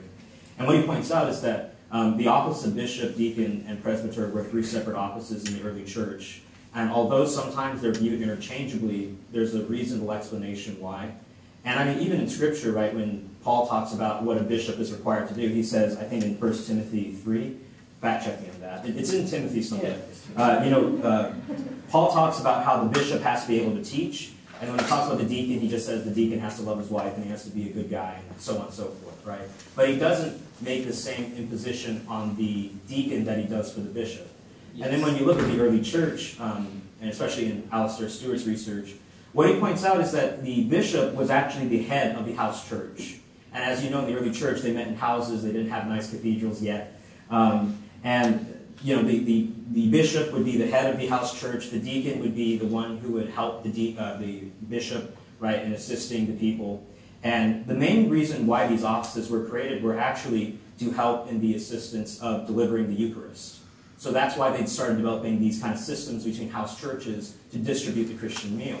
And then the presbyter is known as an elder, right, of the church. That's how they're often defined. And they were known as the patrons of the early church. So they would give money to the bishop and help him buy, the wheat and the wine and so on and so forth for the Christian meal. Now, an elder could also be a bishop. So that's why sometimes you see presbyteroi, like you're talking about a bishop in one sentence, and then you switch over to talking about an elder, right? And the reason why is because a patron who supports and funds the church could also have himself been the head of a house church. So in the early church, there was a threefold distinction, but eventually, by the time of Ignatius of Antioch, who's a disciple of John, he mentions that there's a clear hierarchy. Yeah. I would agree, right, that I think we're on the same page. Bishop and elder seem to be interchangeable in terms of the things they did, the functions and the roles they had in the New Testament. Like, I could cite some specific sources to kind of back that up, but then you're right, you have deacons underneath, right, yeah. And your elders and your bishops specifically for being teaching. Now, I haven't answered this question yet, I'm sorry.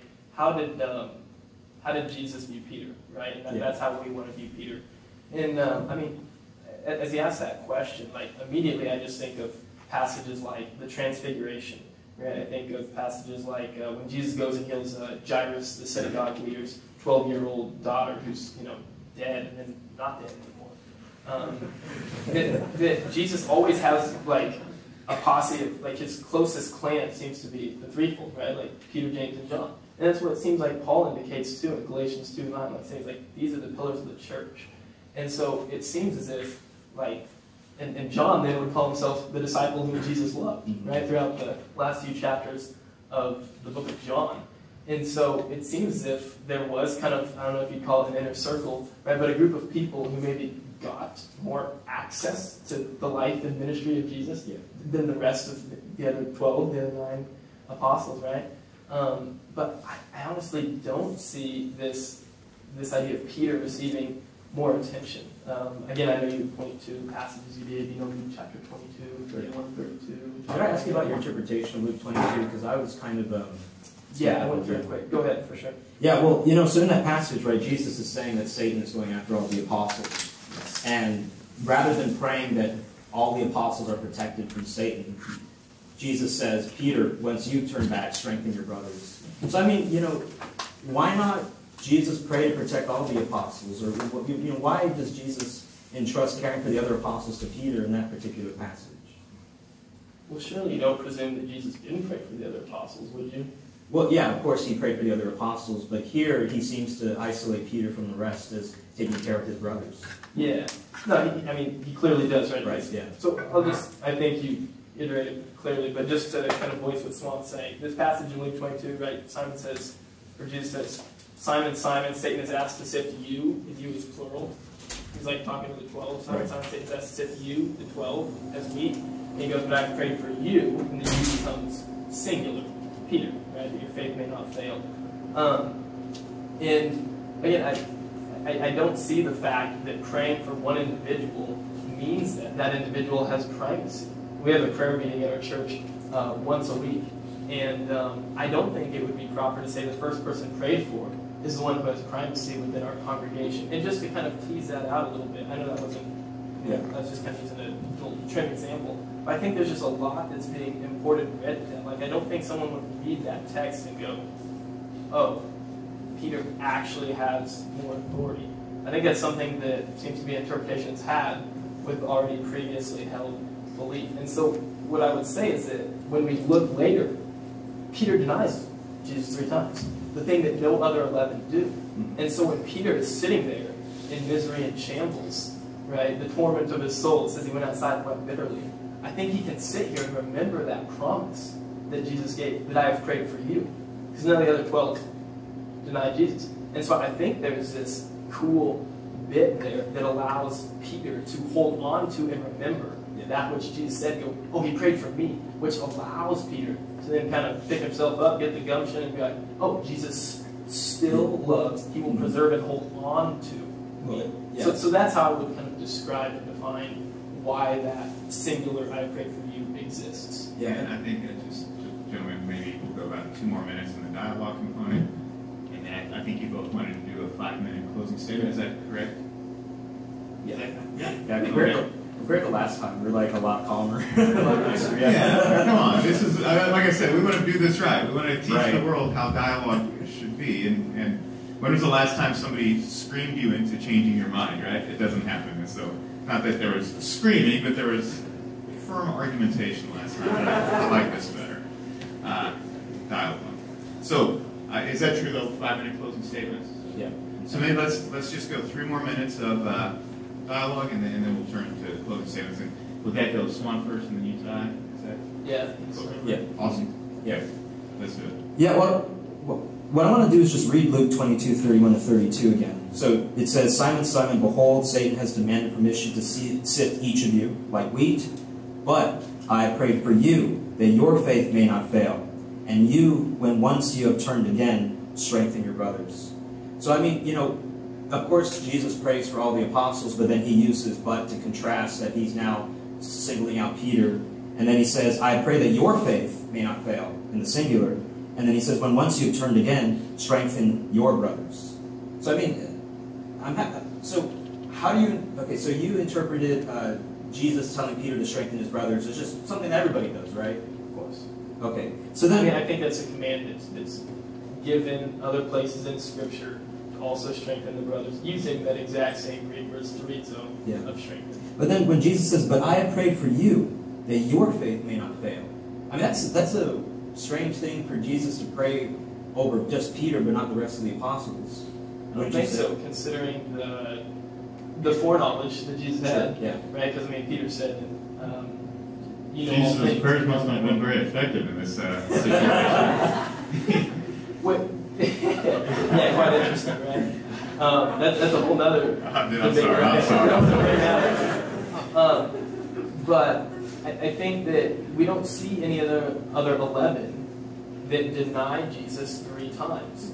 And so again, I think there's specific petitional prayer given because Jesus' foreknowledge is able to know that, man, Peter's going to be in this tough, rough place, and he's going to be in this agony of soul kind of thing. And when he gets there, I want him to be able to remember Christ prayed for me. I'll just read a quick little insert about what a scholar has to say about how much time passage. We get about 1 minute and 15 seconds. I want you to have the last word time on this one. Yeah. Oh, well, I was just going to read a quick little quote here. Oh, okay. I don't want that to be the last word. It's going to be pretty unepic. That's all right. But just a quick quotation here. It says, this passage has everything to do with the power of God to keep his own, even in the midst of despair. Satan desires to test the disciples. He does all things. Jesus warns Peter that he, more than anyone else, as I mentioned, stands in danger because of his rash tongue, etc. So Jesus provides a promise with the warning. The Lord of glory himself has prayed for Peter so that his faith would not fail. Not because anything special about Peter, but because of the providential power of Christ himself. Yeah, I think that's a reasonable counterinterpretation to that passage. Of course, that I would bring in also the other Petrine primacy text to start isolating that. For instance, like when in the Garden of Gethsemane, right, when the disciples fall asleep, and then Jesus is like, Peter, why have you let your brothers fall asleep? I mean, that seems to clearly imply to me that Peter was viewed as responsible for his brothers, especially in that instance or circumstance. What would you think about that?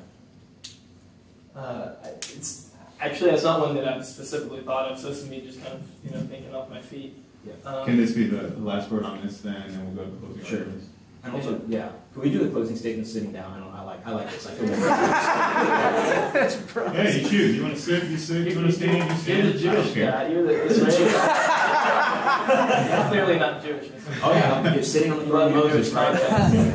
Just a piece of furniture. From 1961, this thing, look at this. Yeah, so what do you think about that particular instance?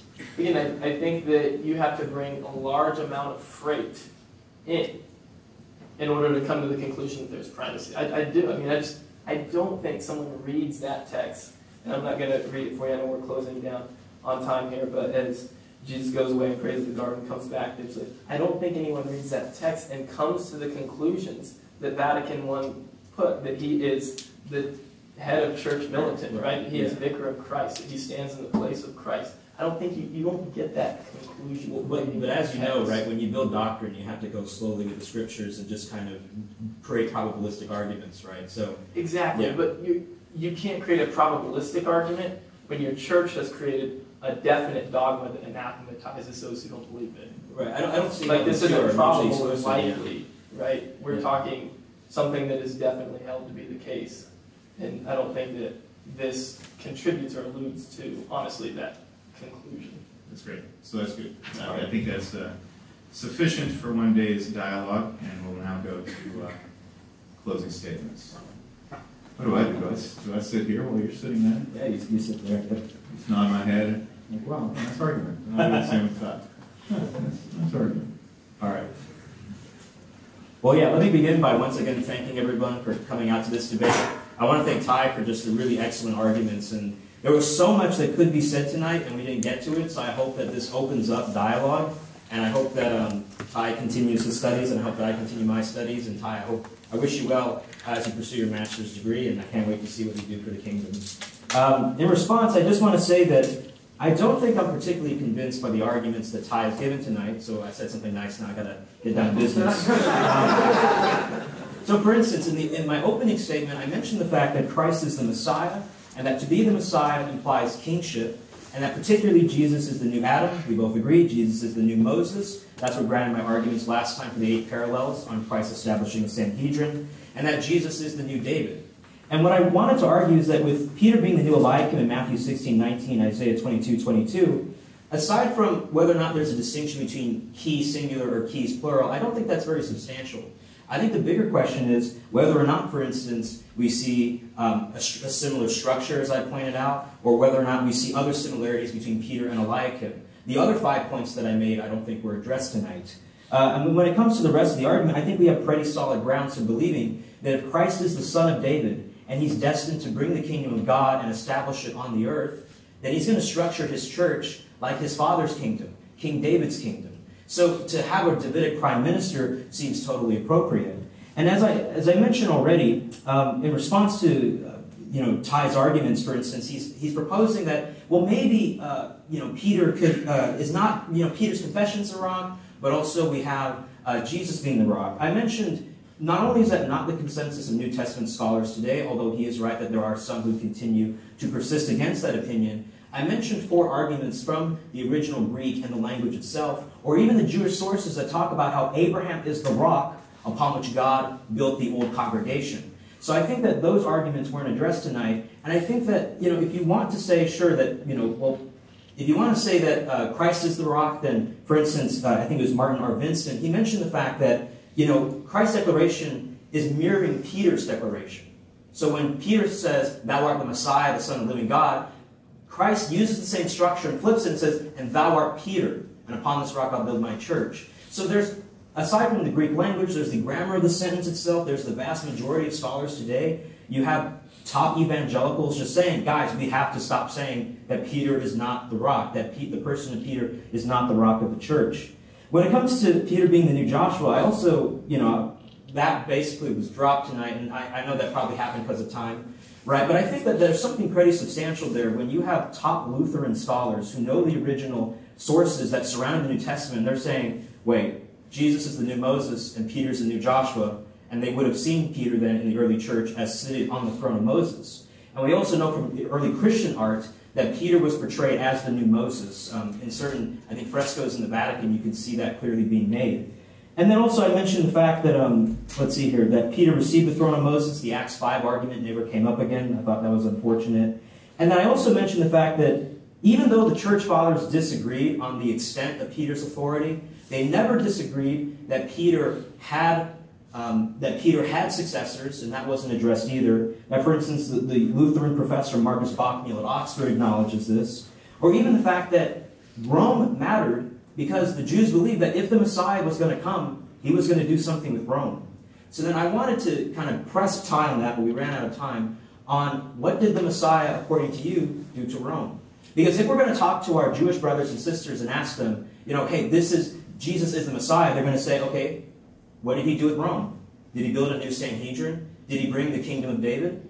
And in our ministry to our Jewish brothers and sisters, you want to say, yeah, Jesus is the Messiah, and he built a kingdom on the earth. When it comes to some of the arguments with respect to the church fathers, the reason why I didn't engage that too much is because the church fathers, they say a lot of things, but one of the things that I wanted to point out is that the earliest church fathers, for instance, Irenaeus, mentions the fact that Peter has successors in Rome. And the reason why Irenaeus matters is also because if it weren't for him, we wouldn't know who was the author of the Gospel of John, because he explicitly says John is the author of that Gospel. And moreover, Irenaeus talks about how every church should obey this church in Rome in his letter against heresies. So sure, the early church fathers had disagreements, but even over time, you see that in the early church councils, the Bishop of Rome was always put in a position of presiding over the council, of making sure it was justified. And I think like other doctrines, the papacy developed.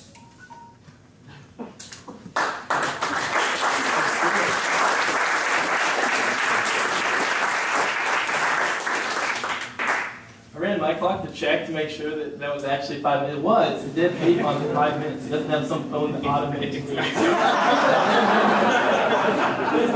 Did you have that prepared? I thought about it. That's something.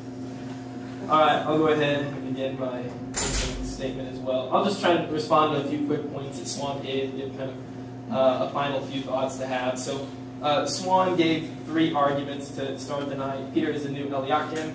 Peter is the new Eliakim. Yes, Peter is the new Joshua. Peter's successors are the bishops of Rome. I think he would agree that all 3 of these arguments need to stand in order for his conclusion to stand of the institution, the legitimacy of the papacy, and bishops being successors. It's almost like the Jenga thing, right? And if you pull one out, they all fall. And he really honestly didn't engage with what I thought is kind of the biggest difficulty that exists with this statement that Peter is the new Eliakim. He completely relies upon a text in Isaiah chapter 22, verse 19 to 25, that again, as I mentioned, has no patristic backing in order to actually connect that text to Matthew 16. But I think the saddest part is that he didn't at all deal with the fact that Jesus himself interprets this text in a way that is completely antithetical to the way that Suan does. Again, I read Revelation 3:7. It says, "And to the angel of Philadelphia write," this is Jesus himself speaking, "He who is holy, who is true, who has the key of David,"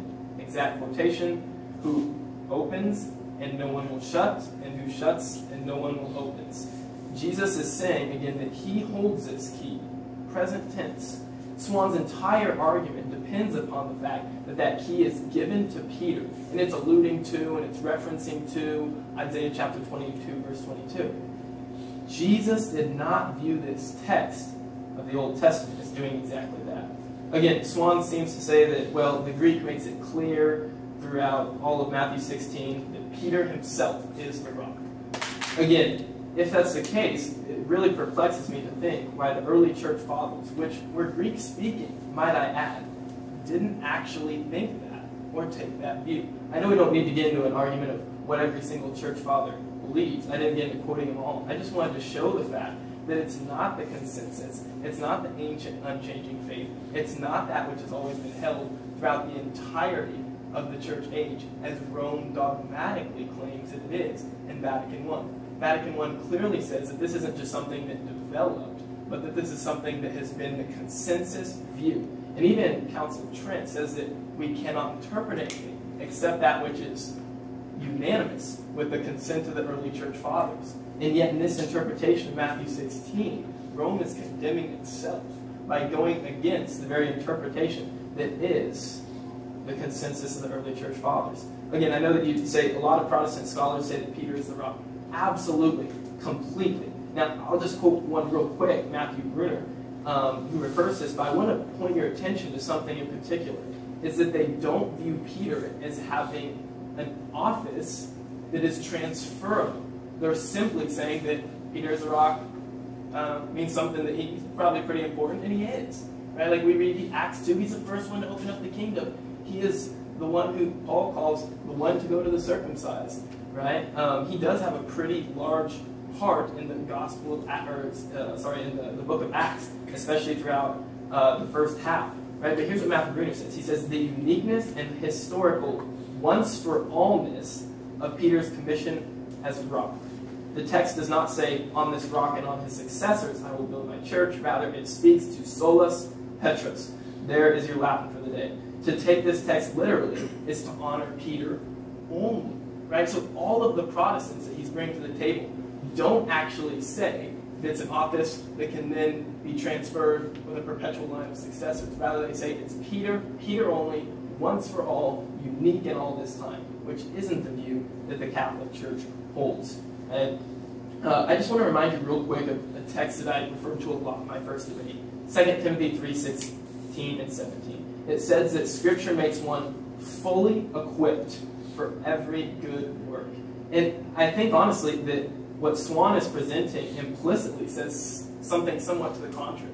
Okay? Not that I'm against bringing in other academics, but he says, using sources such as the Midrash, the Sitrach Musha, the Petrach Musha, right? That he's almost implying that all of you guys need to know these sources in order to come to the conclusions that he does. And if you don't know those sources, then you yourself cannot come to these conclusions. As if the Bible alone, just holding it and reading it, doesn't actually get you to the papacy, but when you include all this first century Roman stuff, it does.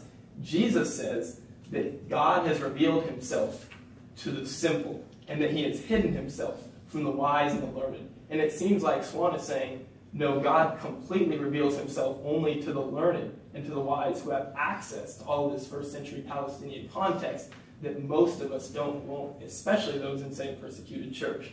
And so I just encourage you to kind of think on maybe those exhortations as we finish up tonight. Thank you.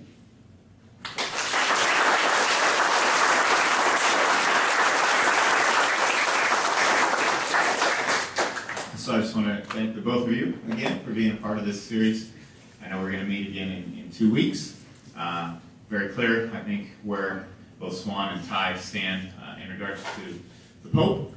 Maybe just a brief follow-up. What do you think, Ty, about the Pope-mobile? Because I think something special. My ignorance is glass. Yeah, check it out. Google that, the Pope-mobile. It's something. It's I didn't learn about the Pope-mobile reading Vatican I or II, I guess. Didn't exist, my friend. Check it out. All right, well, bless you all. Thank you all for coming, and pray that you have a safe night, and we'll see you in a couple weeks.